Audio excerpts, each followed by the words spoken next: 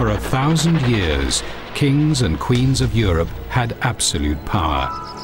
But absolute power corrupts absolutely. Greed, revenge, sex, madness, witchcraft, murder. Every monarch had their royal secrets.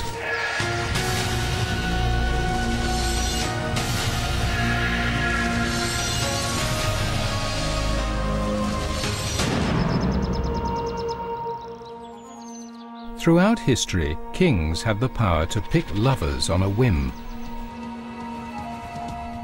Female royals also enjoyed the same power.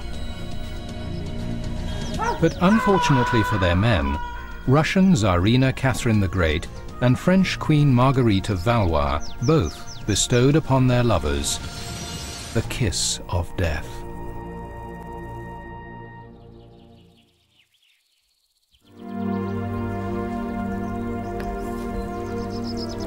Marguerite of Valois was a renowned beauty. She fed a lifelong hunger for passion with countless lovers. Unfortunately for the hapless men in her life, one after the other, they met hideous, bloody ends. Known as Queen Margot, Marguerite grew up with 3 murderous brothers who became kings of France, and with a ruthlessly ambitious mother, Queen Catherine de' Medici. Margot was to marry and divorce French King Henry IV. She was surrounded by a royal court steeped in intrigue and corruption, and each of her lovers came to an unlucky end. Her later years were haunted by the memory of her many lost loves. In her youth, Margot was of fair complexion, with blue eyes, abundant black tresses, and a provocative figure. Don Juan of Austria was blinded by her beauty when he met her. She looked more like a goddess of heaven than a princess of earth. Her charms were better suited to ruin men than to save them.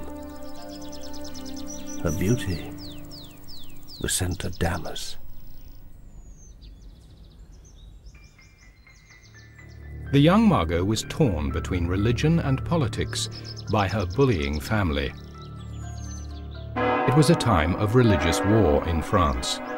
In 1572, her mother devised a diplomatic scheme for the Catholic Margot to marry Protestant Prince Henry. The reluctant 19-year-old Margot had to be physically forced to the altar for the arranged marriage. She never said, "I do," during the ceremony. One of her brothers had to push her at the appropriate moment, and the nod of her head was taken as her affirmation of the vows. The marriage was a cynical trap set by Margot's mother to lure the unsuspecting Protestants to Paris. 6 days after the wedding, the religious bloodbath of St. Bartholomew's Eve erupted as Catholics turned in hatred against their Protestant enemy. Thousands of Protestants were cut down in the streets and slaughtered in their homes. Margot bravely sheltered her new Protestant husband, who would otherwise have been hacked to pieces by the angry Catholic mob. Despite this, Margot's marriage to Prince Henry was loveless from the start. But Margot and Henry stayed married for political reasons, and although they lived apart, they became close friends and allies for the rest of their lives. Shortly after her wedding, Margot took the first of her many lovers. Boniface de la Mole was a dashing figure, the best dancer at court, and an incurable ladies' man. The charming La Mole became hopelessly infatuated with Margot. The love affair didn't last long. A wax effigy was found in his room, and he was accused of plotting to kill Margot's brother, King Charles IX, by witchcraft. Margot's mother, Catherine, ordered him executed. Imprisoned here in the Conciergerie in Paris, La Mole was first horrifically tortured with the boot, a device that crushed every bone in the foot.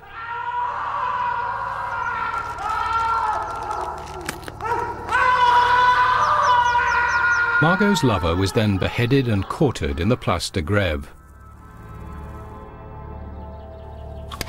Legend has it he asked the crowd at the scaffold to tell Margot his last thoughts were of her. For her part, Margot made a point of publicly wearing mourning for him. It was said that she herself retrieved her lover's skull so that it could be given a decent burial. La Mole's execution was the beginning of a lifelong pattern of thwarted love for Margot. Time and again she would find herself robbed of happiness.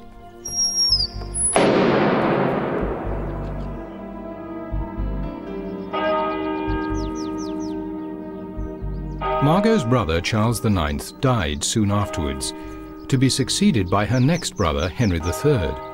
He was to brutally bully and rule her life for years. When she took a new lover, Margot's reputation as a loose woman was confirmed.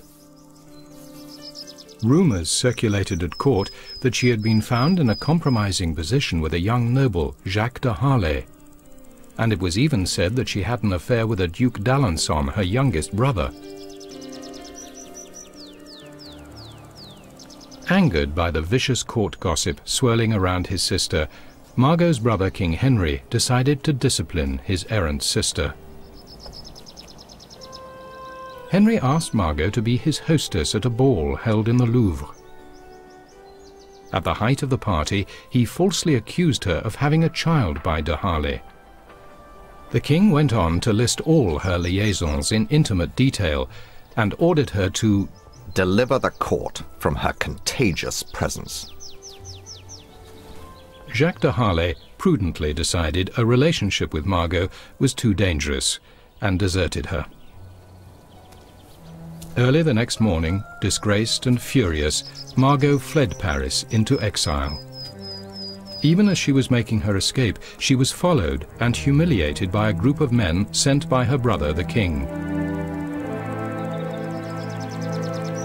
Margot settled in a fortress in the Auvergne region of France, where she had her own bodyguards and considered herself in a state of war with her brother Henry III.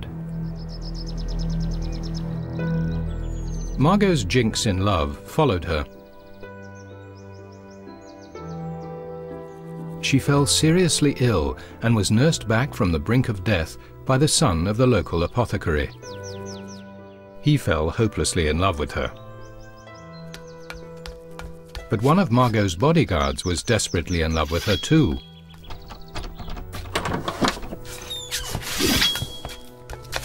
In a jealous fit, the bodyguard burst into Margot's bedroom and stabbed his rival to death.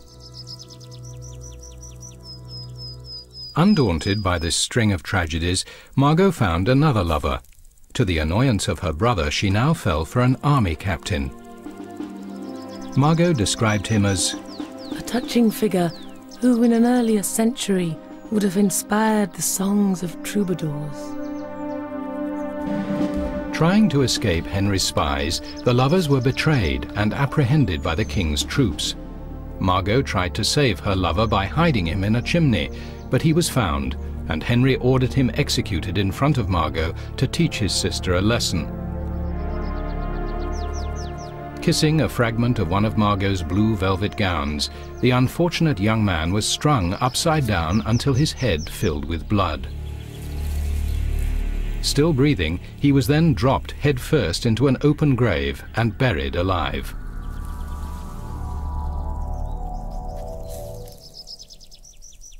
Margot was finally released from her royal brother's brutal meddling when he was assassinated in 1589. Margot was at last free from her dangerous and hated brother. Margot's estranged husband now became Henry IV. Middle-aged and still without an heir, Henry needed to secure a dynastic grip on the throne. In order to be able to marry again, he would have to divorce Margot. Margot agreed to the split, but her price was a large annual allowance and a huge settlement. The divorce made Margot a rich woman. Now known as the Pearl of France, Margot continued to look for love. Still seeking virility, she democratically chose her lovers from all walks of life. There was a cathedral choir tenor, the son of a local carpenter, a shepherd, a valet de chambre, and even a strolling musician. Margot eventually persuaded King Henry to let her leave the provinces and return to Paris, but she was a parody of her former self. Now in her 50s, Margot still insisted on dressing in the style and fashions of her youth. She had grown very fat and wore a great deal of makeup. She had lost her glossy, abundant dark hair and wore huge blonde wigs, half a foot higher than the current fashion. For a constant supply of hair, blonde footmen were kept at hand to be shorn whenever she needed a new wig. Margot's unlucky affairs continued to cost her hapless lovers their lives.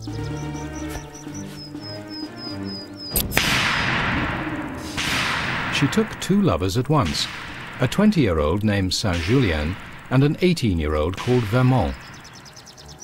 They were rivals. Vermont murdered Saint-Julien, shooting him through the head in front of Margot as they were returning from Mass. Margot was so incensed, she insisted Vermont be hanged on the spot and offered to donate her garters for the purpose. He was hanged the next day outside her home. Margot was so distressed, she moved to a new home opposite the Louvre, where she lived with her lovers, holding raucous nightly banquets. She became popularly known as Queen Venus. Her ex-husband King Henry begged her to stop carousing and act her age. A Jesuit preacher denounced Margot's licentiousness from the pulpit of Notre Dame Cathedral, complaining that her habit of displaying her ample bosom had been adopted by the impressionable young girls of Paris. Stories about her abounded, that she was so obese she couldn't get through doors, that she had emergency wigs under the folds of her huge skirts in case of accidents, that she kept little scented bags under her girdle containing the embalmed hearts of all her dead lovers.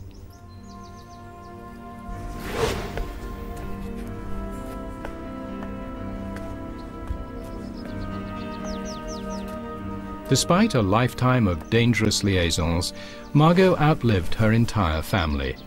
She ended her days attended by her young lovers and died peacefully just before her 62nd birthday in 1615. Her body was laid to rest in the Cathedral of Saint-Denis.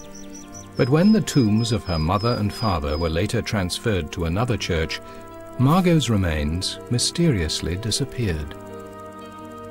To this day, they have never been found.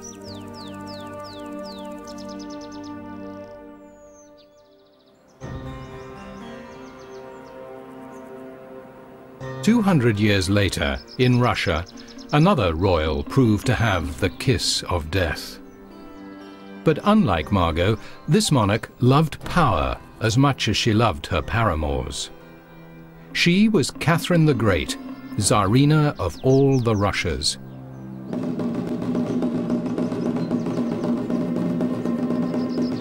The year was 1745, and Catherine was married to Peter III, heir to the Russian throne. Peter was the commander of one of Europe's greatest armies and fought many great battles, all of them in his head. Peter loved to play with his toy soldiers. He drilled and maneuvered regiment upon regiment in every room of his palace at Peterhof, for Peter had the mind of a child. Peter liked to occupy himself with weighty matters, such as the case of the nibbled guardsman. In one incident, Peter caught a large rat, which he believed had eaten some of his toy soldiers.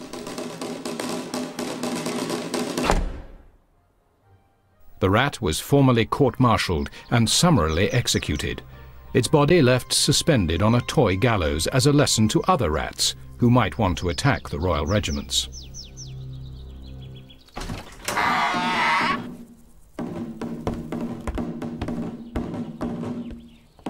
Under the circumstances, Catherine's marriage to Peter was not a happy union. Catherine once remarked that, "To read the dullest book was a pleasure when Peter walked into the room." the couple's bedroom was not a place for love, but a stage for Peter's toy army.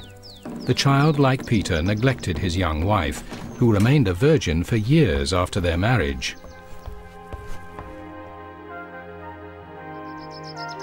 The weak, unstable Tsar was completely under the control of his aunt, the Empress Elizabeth. And Peter had failed in his main duty, to sire an heir. With no interest in having sex with Catherine, the chance of fulfilling this task was remote.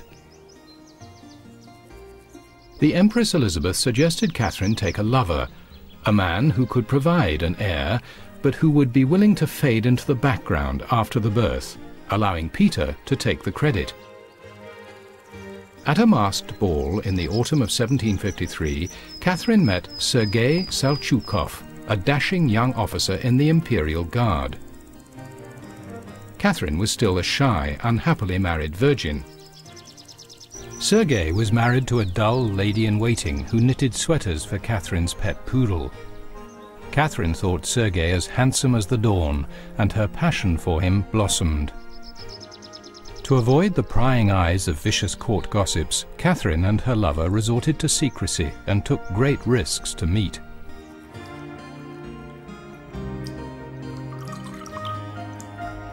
Catherine's sanctuary from her bizarre husband was in her beloved Sergei's arms.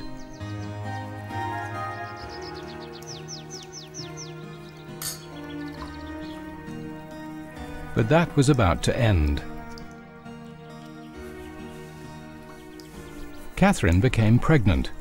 With that news, Sergei was removed from court, his duty done. When she gave birth to a son, the baby was taken from her and sent to the Empress Elizabeth to be raised as the future heir to the Russian throne. Catherine was alone once more.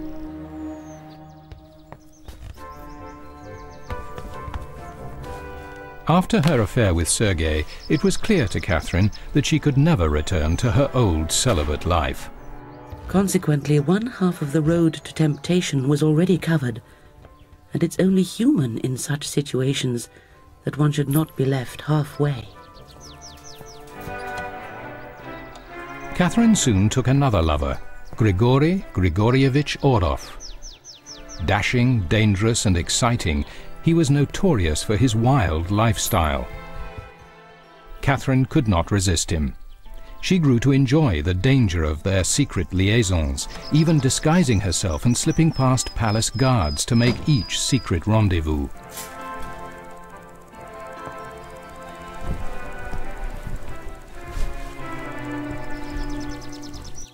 When Catherine became pregnant again, even the feeble-minded Peter might have noticed, so she took steps to hide her condition.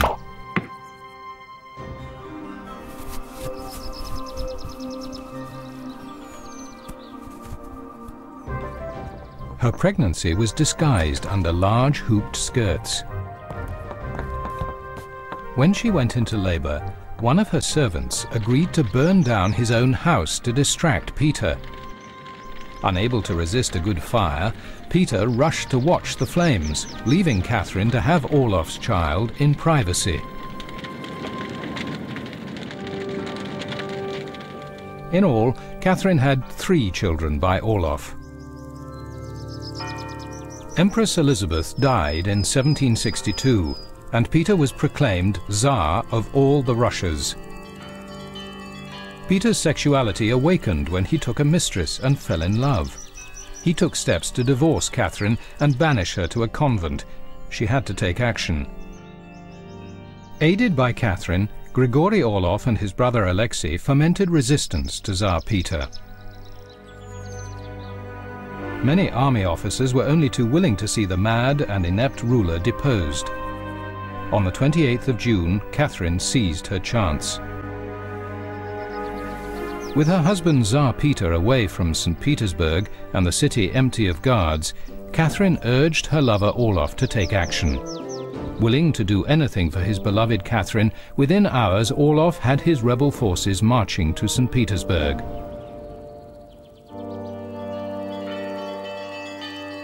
Before Peter even knew of the coup, Catherine had placed the imperial crown on her own head in Kazan Cathedral.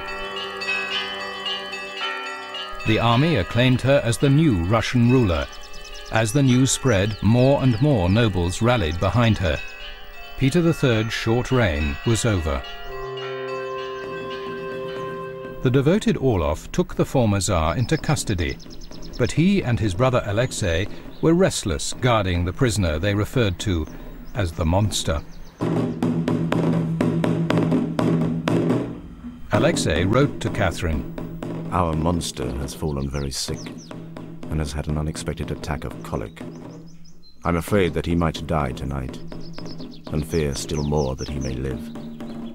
The first fear I have because he chatters pure nonsense and that amuses us. And the second fear because he really is dangerous for all of us, often speaking as if he were still Tsar." Fortunately for the Olaf brothers, Tsar Peter recovered, but mysteriously their royal prisoner then fell ill once again, almost certainly due to poisoning. To be sure the former Tsar wouldn't recover, the Olafs beat him to death. With Peter safely out of the way, Catherine showered her lover with titles and gave him vast estates. As Tsarina, Catherine now held immense power. But her lover Olaf, the man who engineered her rise, would not remain in her affections for long. His growing arrogance and lust for power were becoming excessive.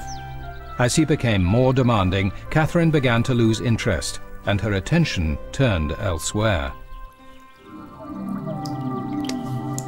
Empowered by her freedom and position, Catherine the Great took on a series of lovers, all handsome, all young, and all soldiers.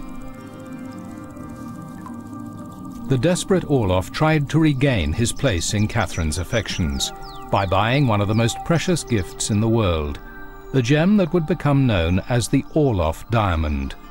This huge stone weighed nearly 200 carats and was said to have been the eye of an idol in a temple in India. Olaf, in an unashamed display of the wealth Catherine had showered on him, gave her the diamond. Catherine took the gift, but refused to take him back as a lover. He had made an expensive mistake. Realizing he would never again be master of her heart, Olaf left Russia and married his cousin.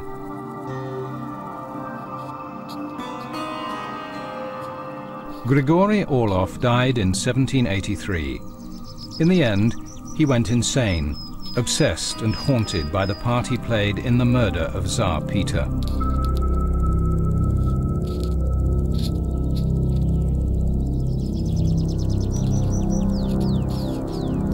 Catherine herself died on the 6th of November 1796, aged 67. It was said by her enemies at the time that she died trying to make love to a horse whose harness broke, crushing the unfortunate Tsarina. The rumor has survived, but in fact all her lovers were human, and she died from a stroke here in the Winter Palace in St. Petersburg.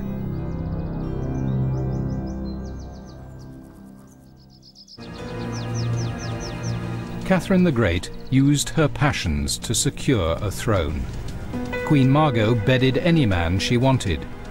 Both loved an army of unlucky men who unwittingly suffered the kiss of death.